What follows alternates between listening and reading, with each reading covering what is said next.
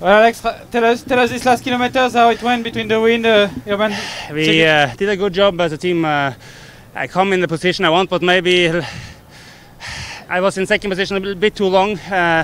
Søren do a really good lead out, and also the other guys, but we were maybe a bit too early, but not a lot, but maybe a few hundred meters, and the speed was maybe not, was a little bit too low, and they could come from behind a bit in the final meters, but yeah, it was the first sprint I actually do this season, so it was not too bad, and usually I need a bit more race or sprints to be really up there, so it was close. I was, I think, 4, but yeah, it was close. The second, third and fourth place was really on the line, so I'm not really sure.